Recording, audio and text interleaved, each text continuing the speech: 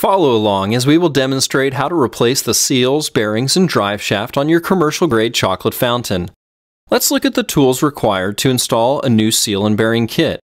You will need a small, flat head and Phillips screwdriver, hammer, and crescent wrench.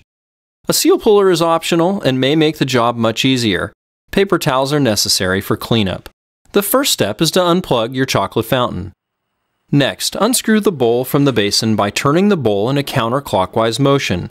You may need someone to hold the basin when initially unscrewing the bowl if it has been screwed on too tight. With the bowl removed, turn it over so you can see the 6-bladed metal driver which looks like a fan. The metal driver is reverse threaded. To remove the metal driver, turn the bowl upright 90 degrees so you are holding it on its side. This gives you access to the square spindle. Adjust your crescent wrench so that it fits over the spindle and secures it in place. Using the stem of the screwdriver, place it in between the cogs of the metal driver and turn it in a clockwise motion to remove the metal driver. Once the metal driver has been removed, we will be removing the bottom plate by unscrewing 3 or 4 Phillips head screws. Sephra's 23-inch Cortez and 27-inch Aztec have 3 screws. The 34-inch Montezuma, 44 and 54-inch Sephra have 4 screws to remove. To remove the bottom seal, bearings, and drive shaft from the bearing seat, tilt the bowl so that the bearing seat is not resting on the table and begin tapping the top of the drive shaft with a hammer until it comes out. If the 2 upper seals did not come out with the drive shaft, you can use a modified seal puller to remove them.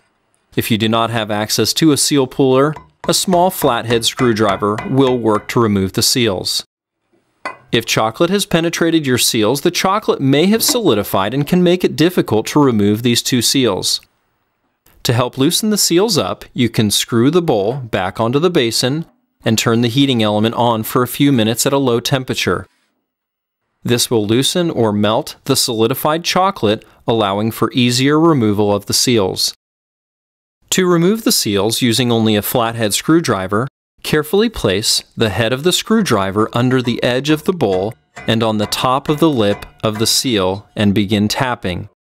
If you are using a flathead screwdriver to remove the top seals, be very careful not to scratch or gouge the inside of the CNC aluminum bearing seat. With the bearings, seals, and drive shaft removed, you want to clean out the inside of the bearing seat using paper towels. It is essential to remove all old grease or chocolate found inside the bearing seat. The seals, bearings, and drive shaft have come as a pre-assembled kit. To install these, you will want to only remove the seals, keeping the drive shaft and bearings intact. You will notice when removing the seals that the 2 cavities face each other. Install them in the bearing seat in this same fashion. Press the seals one by one into the bearing seat. The seals, bearings, and drive shaft kit have a white food-grade grease applied to them. Some of our kits have come with a washer that acts as a spacer in between the seals and bearings. If your kit did not come with a pre-assembled washer, then you do not need one. After installing the washer over the seals, you will want to insert the shaft kit, which has been pre-lubricated with white food-grade grease, into the bearing seat assembly. Next, place the Viton bottom seal over the bottom of the drive shaft. Place the bottom plate over the Viton seal and secure it by screwing in the 3 or 4 screws into the bearing seat. In order to ensure a good seal, be sure to tighten each screw securely.